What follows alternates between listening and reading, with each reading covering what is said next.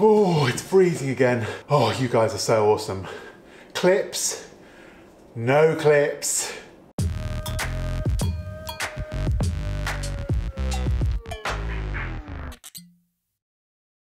Right, this is well, I don't think it's going to be that short, but it was meant to be a really short video. This is where we were at last time, and I was just going to try and cast these in aluminium. Well, I had no idea how well that video would have gone down. For my channel, that video it seems to have really piqued everyone's interest, and I'm so grateful. You guys have been so supportive in your comments. All the suggestions were brilliant. Some were hilarious. Intentionally or not, I'm not sure. But everything was very gratefully received. And some of you even went above and beyond and emailed me sort of mini little essays. They were brilliant. And some even went further with sending diagrams and things. So thank you so much. That's what this video is about, mainly to say thank you. You guys are awesome. But it's all changed. Clips, rubbish. No clips. So this is the latest iteration. This is now Modular Flasks 2.0. This is incredible. I'll go into it in a bit more detail in a sec, and this is all due to your help. Also, now I know the modular thing will happen.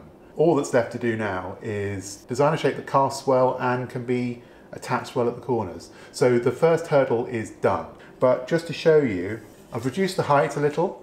It was 120 millimeters, and now it's 80 millimeters. So that's actually kind of similar to what a lot of people use in their flasks now, a kind of small flask. And that also makes a big difference in terms of updates and printing time. I think I need to keep it small so that I can do really quick updates like this. This whole thing was printed in 24 hours, and I have been desperate to tell you about it. Literally, ever since my video went up, you guys have been streaming me with suggestions and more questions and support. It's been really brilliant. It's tickled me pink that you guys are so into this, and I'm really into this. And now that this has happened, this is a thing. So the other one, I mean, it was good. I was pleased with it. But I'm a very pragmatic person. If someone comes along with a better idea, I'm more than happy. I guess it's my scientific training. I used to be a scientist in my old life.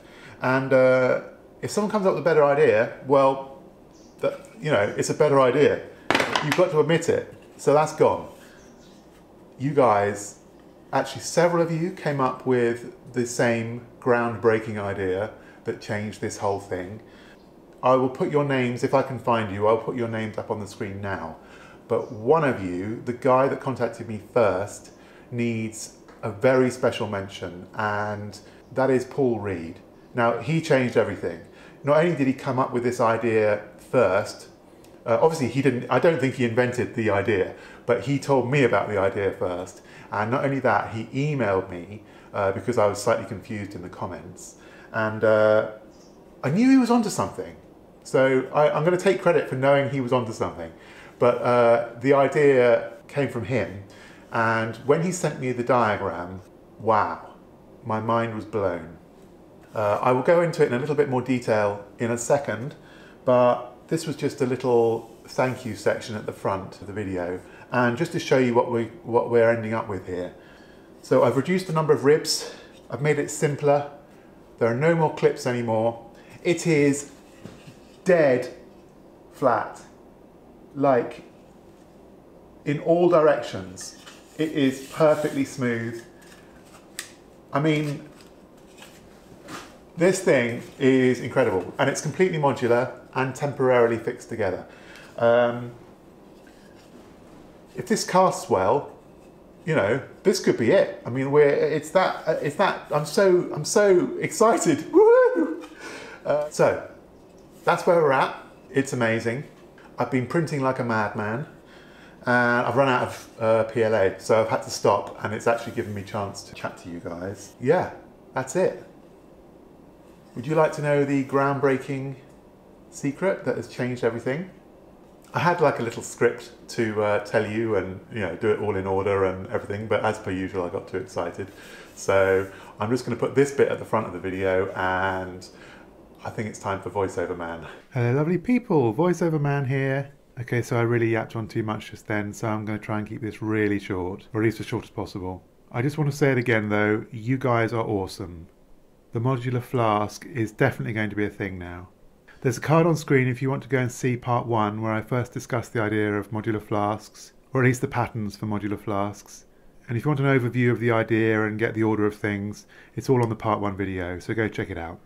So after the first video I had a lot of suggestions, and I've tried to take on board the ones I thought were the most suitable for a general purpose, easy to print, and importantly easy to cast flask design. There were some suggestions that were, while great, very specific to a certain need, and I'm trying to keep this first version at least as simple as possible. A popular suggestion was to have pins or hinges at 3 corners and a clasp of some sort on the 4th, so that the flask could wrap and unwrap around the sand. Now I think this would be incredible, but I think it might be a little overambitious for this first go. I think we need to keep it as simple as possible, to start with at least, to maximise our chances of success. Also, perhaps I didn't make it clear in part 1 that this modular flask idea is only to be used as a pattern for making metal flasks using simple sand casting, and then hopefully some simple operations to assemble it. I don't want to force anyone into more difficult or messy procedures, like having to use a lathe or a mill or do investment casting, for example. It would be great if the flasks can be made and assembled by a guy or girl with a basic garage workshop. So Paul Reed really lit a fire under my butt with his comment on part 1. And it's prompted this flurry of activity and this whole video really, so thank you again Paul. I put a link to Paul's channel in the description. As a way of thanks, perhaps you could subscribe to him and say thanks in person. When Paul commented early on after the part 1 video went up, he mentioned tapered dovetails, and I was immediately intrigued. Dovetails are a beautiful thing, and it just hadn't occurred to me to use them in this project. Now I've used dovetails before, in a woodworking sense at school, to join corners on a nice wooden pencil case. So I just assumed he meant for joining the corner pieces together, but that's not what he meant at all. And thank goodness he emailed me a diagram. This diagram. Now at first glance to some it might not look like much, but the second I saw it I realised this could change everything. I was so impressed. I immediately designed a couple of little test half-width pieces to see if they joined together well. So here they are, my first 2 modules with the tapered dovetail.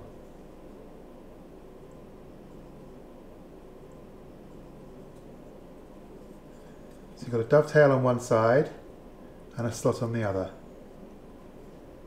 And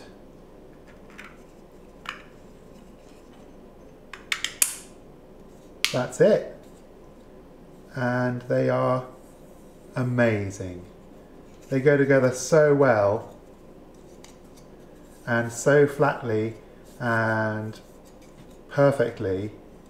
It's just incredible.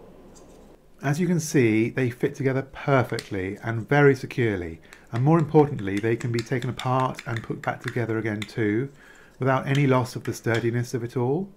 Immediately I realised if I can get all the modules to fit like this, then there was no need for my clips anymore, and that is great, as while the clips prompted the whole reusable idea, the tapered dovetails win in terms of strength and rigidity over the clips any day. So tapered dovetails are a definite improvement. So seeing as these initial test pieces worked out, I spent the next 4 hours completely redesigning the whole modular flask system to include the tapered dovetails. I also used the complete redesign as an opportunity to make the individual modular pieces a little bit more realistically sized. So this is now Modular Flasks 2.0.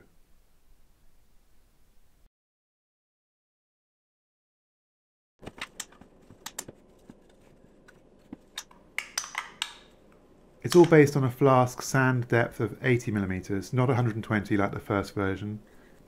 I also decided to 3D print everything at 0.2mm resolution this time, which is much quicker than before. It's the quickest print speed I can do while still having a decent degree of accuracy, so the print times for each module are way shorter now. So let's have a look at the new Modular Flasks 2.0 subsections in more detail. So obviously it has the tapered dovetails now and no clips. The sand depth is now 80mm, and I based the module widths on a standard unit being 80mm wide. So the handle section is now 80mm wide and the extension section is 80mm wide too. Then I added a smaller half-width extension piece at 40mm wide, which will give a lot more flexibility when it comes to getting a size you like. I've also made the corner modules have a larger footprint now, so that means they're a little longer too. A few people mentioned this, and I think it's a good idea, as it will mean 3D printing these corner pieces should be more forgiving and generally easier, as the parts should stick to the print bed more securely. I've also added more grooves to the bases of the modules. That's the sand side of the modules. A few of you wanted positive ribs on the inside, and that would be cool, but it would mean that the 3D printing would be much more difficult, as the whole module would have to be floating on a raft of support material, and I'm really trying to avoid supports, as they are fiddly at the best of times and cleanup can be a total nightmare. But the good news for you guys that want positive ribs on the inside is I've made the indents or slots a nice triangular shape, so that after you've 3D printed the modules you could totally glue in some extra 3D printed ribs. The slots would serve as a lovely gluing surface of a known dimension for ribs of whatever shape you want. I've also added a lot more slots, so now you have a nice choice of where to put your positive ribs if you want them. I'm actually hoping that these indented slots or grooves will grip the sand well enough on their own, but who knows, I've never used a metal flask in my life, so now at least we have the option of internal ribs if we need them. A big change with this new tapered dovetail design is that the parts will now be chiral or handed, meaning they will have a left and a right side that's not swappable. We won't be able to rotate a module by 180 degrees with respect to the other modules now. This is due to each piece having to have a dovetail on one side and a slot on the other, but I don't see this as a problem, as the modules can still be put together in any order, just not individually turned upside down now. Also, it does mean that when it comes to the corner modules, we need one corner with a dovetail and a completely different corner design that will have a slot, which means an extra module type. But again, I don't see that as a problem, as you still need to print at least two corners anyway, so the fact that they are slightly different shapes is no big deal. So I've only got these to play with at the moment. These two are my test pieces, and they are actually identical. I used the test piece as the basis for the whole new design, but I have rounded over all the sharp edges, filleted all the sharp edges and indents on this one, and I didn't want to do that because that would have taken extra design time. Also, the first prototypes didn't have the slots in the bottom, so I'm going to leave those out for now. So these are the only ones I have to play with today. I'm printing more, but as you can see with this new design, with the two corner types, one with the dovetail and one with the slot, you can actually make a flask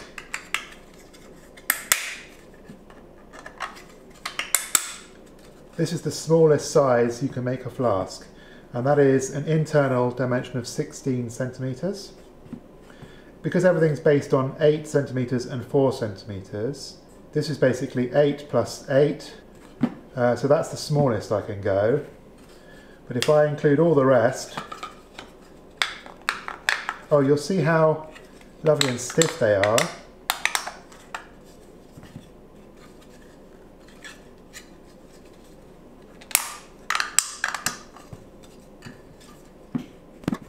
What you do then.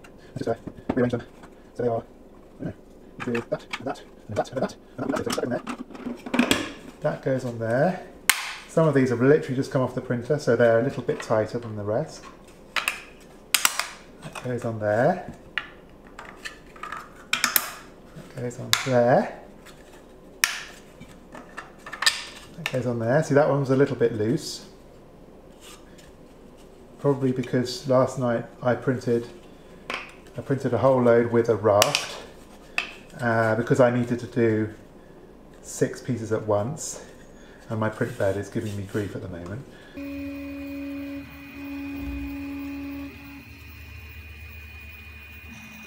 So I've used a brim on mine, a raft. mainly because this little corner here, this area of my build plate, I always have a bit of difficulty just there. It must be a tiny bit low, so the brim sorts that out for me. It does mean I have to remove it, which is a bit of a pain.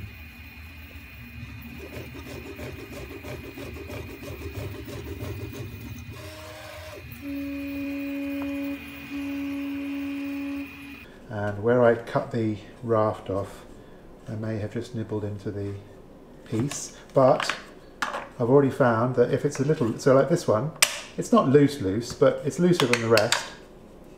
But if you just pop one tiny piece of paper in the slot, like that,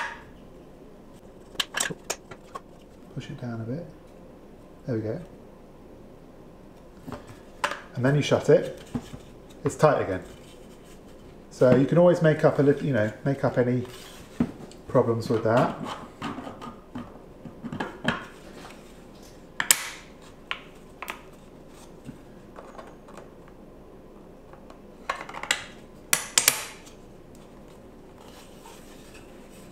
So, look at that. Isn't that amazing? That is so strong and also so flat.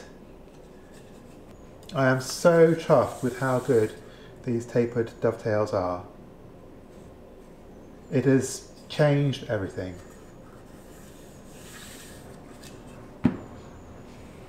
I did toy with the idea of having just one corner piece design and that be the slotted version, and then separately making a new double dovetail part to make the corner piece fit on a slotted end. But in the end I decided that it's probably better just to have one flexible join per module. I think it will make putting them together and separating them again much easier.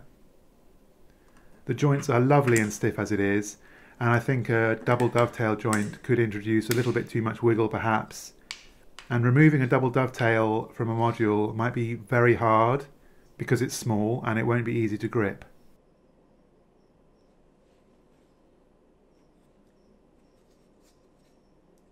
So yeah, we now have 5 module types, and I think this could be the winning combination. I won't stop this now until we have a simple and flexible design that's easy to print and cast. Then all we have to do is the assembly and the pin mechanism. Also, I'll definitely be releasing a glued together version 2 at the end for those that want that option. Look at that, that's 56 centimetres.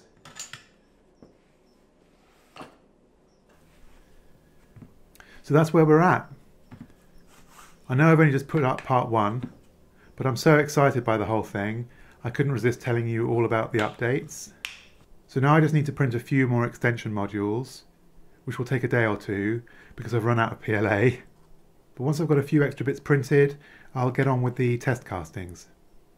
It is so exciting. Fingers crossed it's not completely pants. Actually, I'm so chuffed with this tapered dovetail update. It has really cemented the reusable modular aspect of everything. So I'm not that bothered if it doesn't cast that well on the first go.